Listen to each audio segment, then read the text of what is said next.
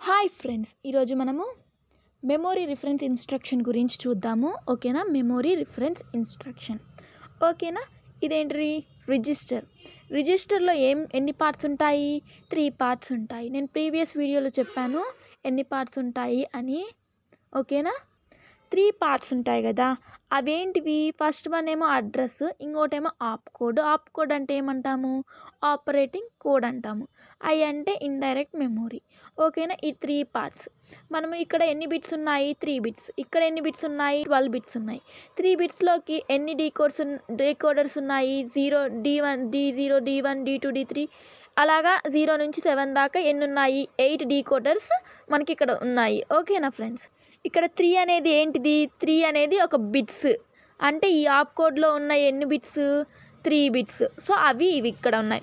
ఓకేనా? ఇప్పుడు నేను ఈ డయాగ్రామ్ మొత్తం ఎక్స్ప్లెనేషన్ చేశాను కదా. ఇది ఎంత బిట్స్? 0 నుంచి 15 కాబట్టి 16 బిట్స్. ఓకేనా? 8 బిట్స్ అంటే ఎంత? 1 బైట్. ఓకేనా? బైట్. ఓకేనా? ఇలా. నెక్స్ట్ ఏంటంటే first 12 bits 0 to 11 specify the address. ఓకేనా? 0 నుంచి 11 దాకా ఏంటిది? Specify the address. Next 3 bits అంటే ఈ ఆప్ కోడ్లో ఉన్న ఎన్ని bits? 3 bits. So next 3 bits specifies operating code. Code operates and decoder and it will give multiple inputs and outputs.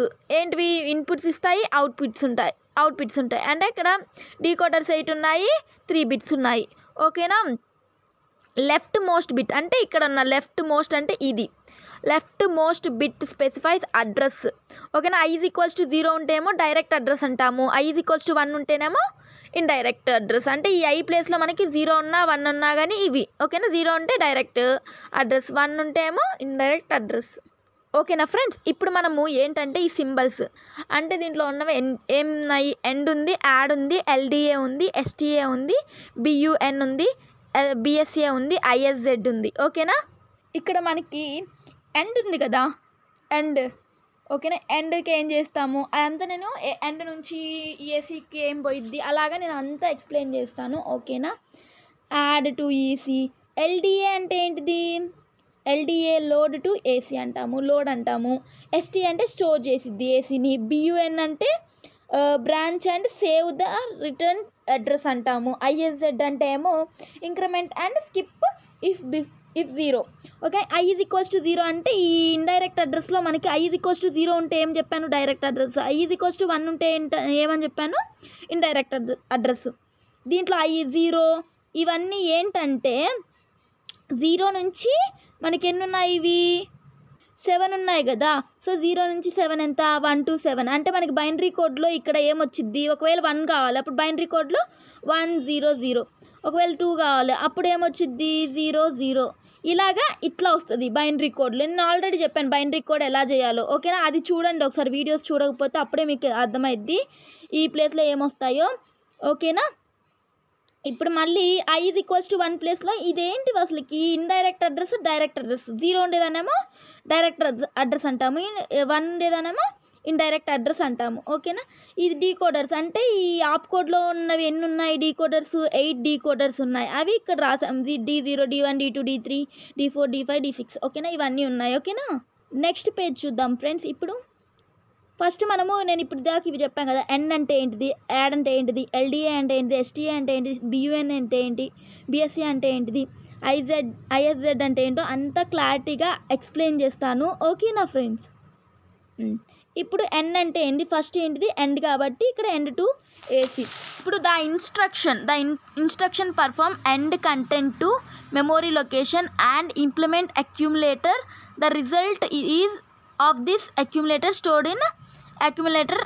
First మనకి ఎండ్ ఆపరేషన్ ఏం చేసిద్ది? మనకి ఆపరెండ్లో ఉండేది ఇంకా అది మెమొరీ లొకేషన్లోకి పంపించిద్ది. అప్పుడు మనకి యాడ్ చేస్తే ఏమొచ్చింది? యాడ్ అనేది ఏంటిది? ఆపరేటర్ కదా.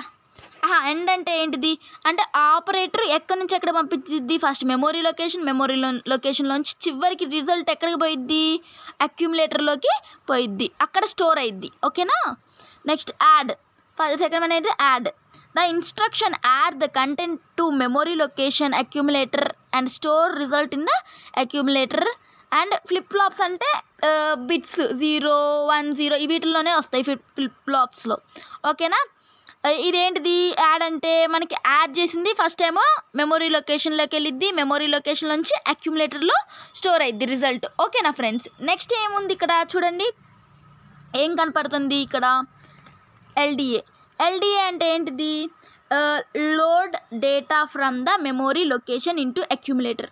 ఫస్ట్ ఏమో లోడ్ అయిపోయిద్ది అంటే ఎగ్జిక్యూట్ అయిన తర్వాత మెమొరీ లొకేషన్లోకి అయ్యిద్ది, తర్వాత అక్యుములేటర్కి అయ్యిద్ది. ఎస్టీఏ అంటే ఏంటిది, ఇక్కడ ఎస్టీఏ కదా తర్వాత, సో ఎస్టీఏ అంటే ఏంటిది, ఇక్కడ స్టోర్ చేసిద్ది.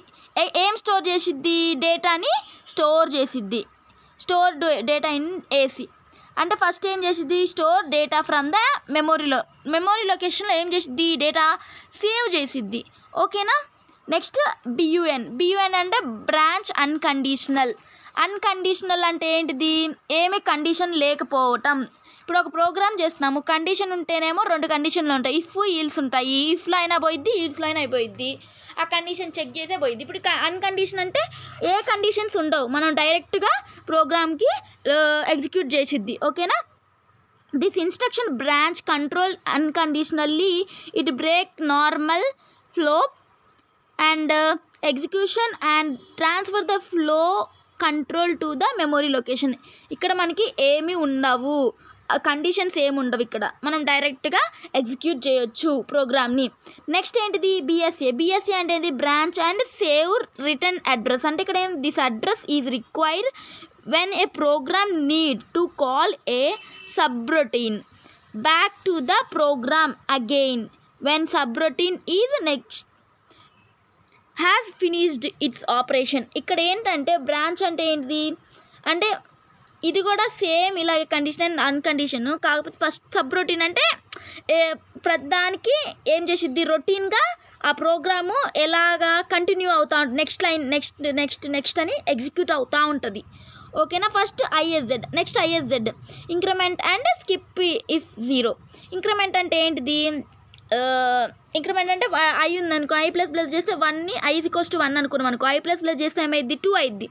సో ఇప్పుడు the effective address is incremented by 1 అనే దాంతో ఇంక్రిమెంట్ చేస్తాము. అప్పుడు చెక్డ్ ఇఫ్ ఏంటి 0 ఉందనుకోండి, అప్పుడు నెక్స్ట్ ఇన్స్ట్రక్షన్లోకి ప్రజెంట్ అయిన ప్రోగ్రామ్ ఏమైద్ది, స్కిప్ అయిపోయింది. ఇఫ్ ఒకవేళ 1 ఉంటే స్కిప్ అవ్వదు. ఓకేనా. పీసీ ఇంక్రిమెంట్లోకి ఇద్ది. ఓకేనా. To skip the next instruction. ఓకేనా ఫ్రెండ్స్. ఇది ఫ్రెండ్స్ మొత్తము. ఓకేనా, మీకు అర్థమైంది అనుకుంటున్నాను. ఫ్రెండ్స్ ప్లీజ్ సబ్స్క్రైబ్ చేయండి. అందరూ సబ్స్క్రైబ్ మాత్రం చేయట్లేదు, ప్లీజ్ సబ్స్క్రైబ్ చేయండి ఫస్ట్. Thanks friends. మీరు ముందు వీడియోస్ కూడా చూడకపోతే చూడండి, ఇంకా టెలిగ్రామ్లో జాయిన్ అవ్వకపోయినా కానీ జాయిన్ అవ్వండి. Thank you so much.